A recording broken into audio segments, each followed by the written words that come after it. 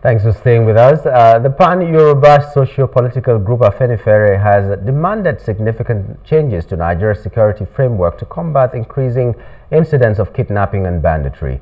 The Yoruba group urged President Bola Tinubu to implement a comprehensive overhaul of the nation's security architecture to address the pressing issues effectively. It urged the acceleration of plans to establish state police and the integration of modern technology to combat banditry and terrorism, aiming to reduce incidents of kidnapping and other forms of crime.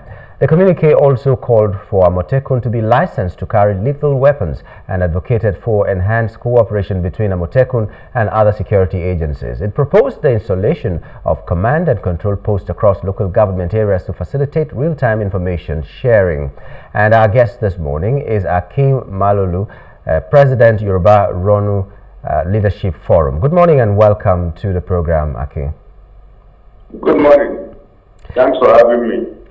Okay, before we delve into the specifically Amotekun, let's look at generally these sectional security apparatus that we've had in Nigeria. So far, Amotekun is the most successful. We've had the Eastern Security Network, and in some cases, they have been branded as something different from what they were set up to do.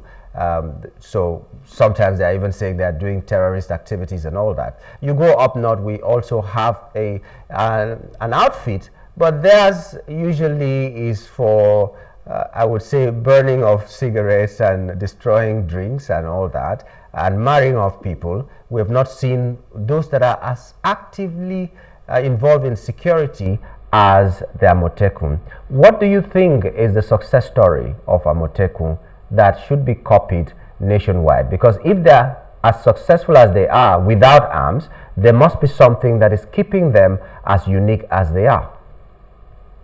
Yeah, thank you very much. When the issue of insecurity became difficult for the government of the day at the federal level to tackle, the Southwest governors came up with a security network codenamed Amotekun. And the brilliant ideas behind the setting up of that security network was to give attention to the rural areas that were being tormented by bandits and terrorists. And we saw incidents of raping, kidnapping, and destruction of farm produce by farmer herders. Now, January 2020, that was when it was necessary to set up that community policing. The federal government was rattled by it, and at the end, the vice president Shibajo intervened so that both the private security arm of this Western region and the federal government could work together. So they were able to achieve that synergy which we all wanted. Now, if we now look at the advantage of having that security network, was to assist the rural people, because in any nation all over the world, the rural areas must be made peaceful for farmers to be able to practice their activities. And we lost that, and we are still losing that. At least some days ago, some Ondo women came out shouting about some of these same crises that we set up Amotekun for in Ondo itself. Ondo, Amotekun, they have done very well. I cannot say the same thing of Lagos, because Lagos too enacted the law. Ogun also enacted the law. Osun is okay. I think they are doing their best. Ekiti, but those three frontline states are at their best to assist in rural rural protection, rural people protection. Okay. Well, the crisis we have today is that we still have this banditry and kidnapping still above what it should not be. We have a president who is from the southwest region. We have an IG who is from the southwest region. We have a military army command who is also from the southwest region. Then what have we gained? That is the all-important question. What have we gained? Okay. If kidnapping, raping are still ongoing? Yeah. And we have been asking that weapons should be approved for Amotekun to carry. But it has been difficult to get that to them. Okay. The popular thing now is state police. And if we are going to have state police, that means the state police will also carry arms like the federal police. So what I would advise is federal government, particularly the president and the Attorney General of the Federation, should expedite actions so that we can have the state police, Amotekun can be collapsed into state police, LASMA can be collapsed into traffic arm of the state police. They will be able to prosecute and carry out their lawful duties to the delight of the members of the public and community. From onwards from there, we'll be able to resolve most of the crises we have within the rural areas, particularly the ones affecting the farmers. Okay. So we have a lot of jobs to do. So this call for arming of Amotekun is not just for Amotekun. You're talking about state police, because in Lagos, for instance, they have neighborhood safety watch. I think that's what they call them, which is also community policing, more or less, in Lagos. Maybe that's why Amotekun has not flourished that much. But do you think the setup of Amotekun can work in every other state the way it is working in Ondo State and a few other states? And let me take this opportunity to also remember the former governor of Ondo State. I think he did a lot to make sure this Amotekun survives, but he didn't survive to see it or to see Nigeria reap the fruits of this Amotekun that much. I'm talking about Akeredolu. Yeah. I think his role was very, very, very interesting. So we remember him today as well. So he was the pillar. Yeah. He was actually the pillar to the success and to the creation of Amotekun. Today we have Governor Sanwo-Olu as the leader of the Southwest governors. Yes. And we have not been able to do the right thing for Amotekun. Okay. So what? You see, the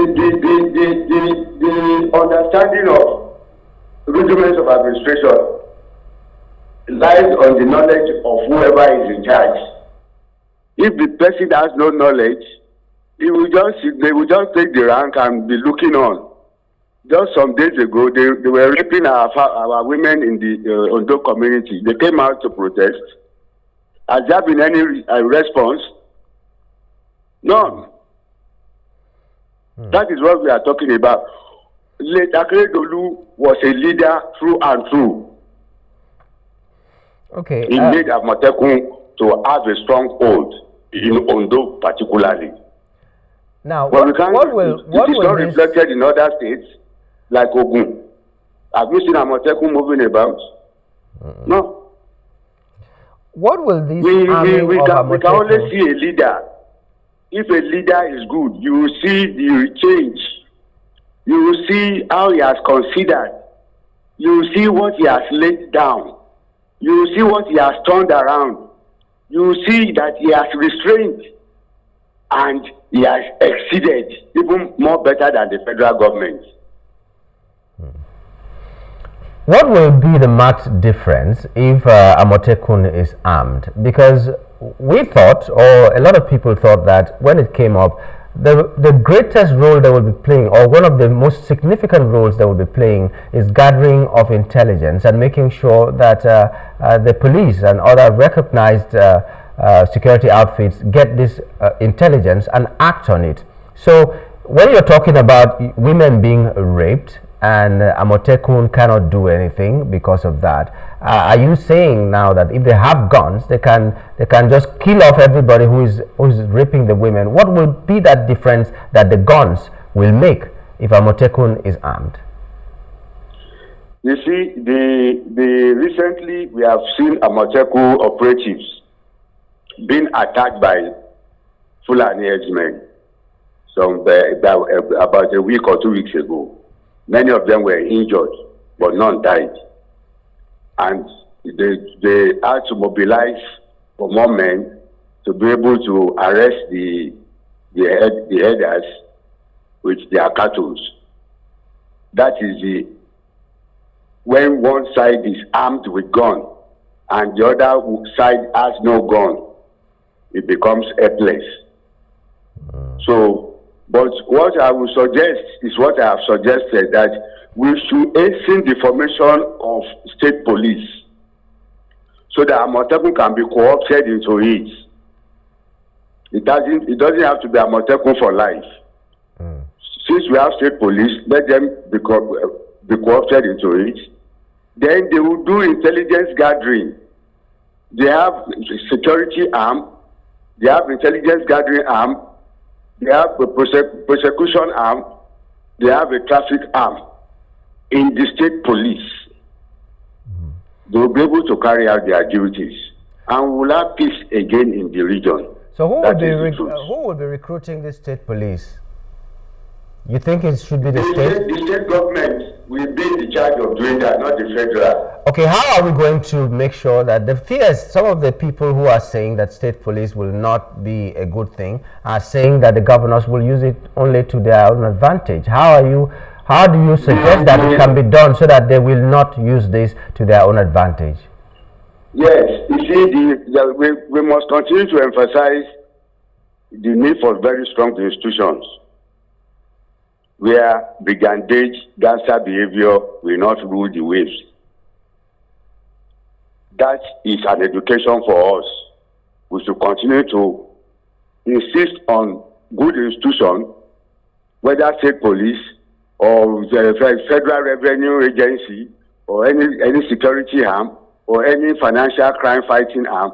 We should insist on strong institutions where the influence of the governor will only reflect on the activities of the agency to perform its sacred function in the most appropriate manner, that will not threaten lives and property, that will not be used for gangster behavior, and it will not be used for political stampeding.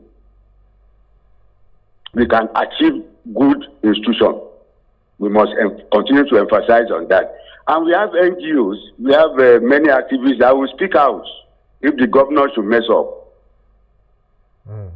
We cannot continue with all sorts of committees on community. But we need a state police, and we have people who are thoroughly going to be looking at them. Afenifere will play their role. Yoruba Ronu will play their role. Yoruba Council of Elders will play their role. Where the governors fail to do the right thing, we will tell him it's not bigger, he's just a servant of the people, he's not a god. So don't have that fear. Okay. Who is going to fund it? Because some states even are not comfortable with the new minimum wage. Some states have not employed for very, very many years. What they do is what they call in the civil service now replacement. Somebody retires and they just replace that one person, or somebody dies and they replace that one person, and all that. Employment has not gone on in very many states for very many years. And so if you bring in state police, who funds them, who pays their salaries, who is the one who kits them, who gives them everything that they are supposed to have, especially now that the states are complaining? Yes, you see, like I have told you, the people of Nigeria deserves good leaders. Leaders that will not be corrupt. Leaders that the pivot for administration, that turns the administration, will not be corruption. Corruption has taken almost 60% of every state revenue. You are aware of that. Our president removed subsidy and floated naira. He gave more money to the states. What have they done with the money that today they cannot pay minimum wage? You see, if we don't fight corruption, all our institutions will go down. We have refused to fight corruption for decades. We lost Nigerian Airways. We lost Nigerian Shipping Line. Look at what we are going through in Nigeria today. We call it diseconomies of agglomeration. Where industries are relocating not into other regions of Nigeria, but outside of Nigeria. We cannot continue like this with a population of 240 million people and with more procreation ongoing. Things must change in this country. We cannot continue to be disturbed by bad governments, and we will not talk. And when we protest, they threaten us, they kill us. We must fight the menace. A menace to one is a menace to all. The governors must be accountable to the money they were given. The money must be used for the welfare of the people.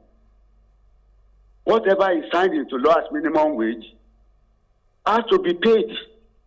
There are no more excuses in Nigeria. I'm telling you, for God's sake. If you go to the north, the awareness is total now. If you come to the southwest, the awareness is total now. The governors will pay the minimum wage. That is a statement of fact. Nobody is going to be hiding from them. The protest will be sustained every day, every week in those states where they cannot pay minimum wage. What achievements have they brought to the states? Yeah.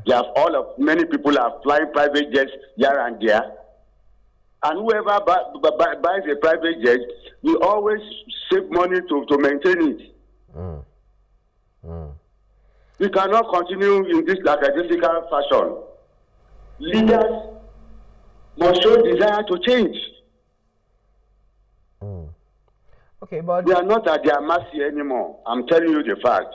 Yeah. We are not at the mercy of any governor or any president anymore, or National Assembly or House of Assembly or whatever they are. The people are the owner of their government. The people are the owner of their revenue.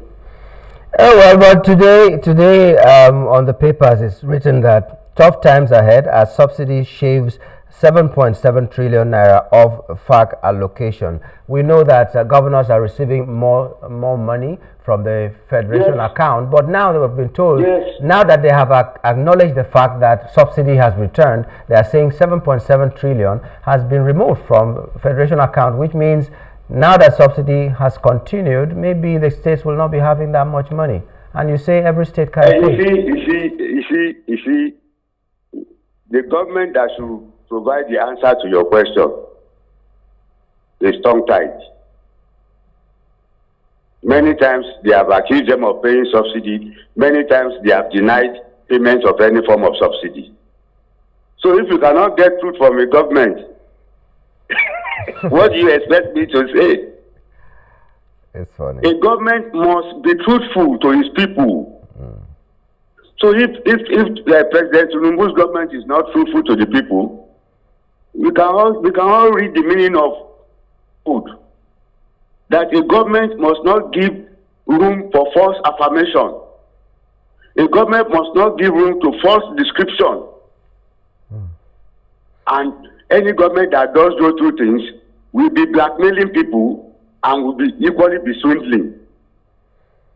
That is a fact. Okay, well, wonderful thoughts there. Let's take a final word from you, maybe talking to Nigerians, maybe talking to the government, because right now it is as if you have the ear of the relevant authorities listening to you now. As you're advising them on Amotekun and state police and all that, what is your conclusion? What is the summary of what you've been telling us and what you're telling the government? What we are saying is that to those who occupy sacred offices, it is your duty to provide security for farmers, for elders, for travelers, so that we can have prosperity and happiness in our country. They should not be sleeping again. It is we that should be sleeping, but we are the ones doing the job for you. Enough is enough. Enough. Thank you very much. Enough is enough. I like the way you ended it. Thank you so much, Mr. Malolu, for coming on the program this morning. Thank you so much. Thank you so much. We've been talking to Akin Malolu, President, Yoruba Ronu Leadership Forum, and we were looking at the fact that Amotekun should be taken a step further. And not just Amotekun, he was advocating for state police and saying that that was the way forward if we want to make sure that security returns to our homeland.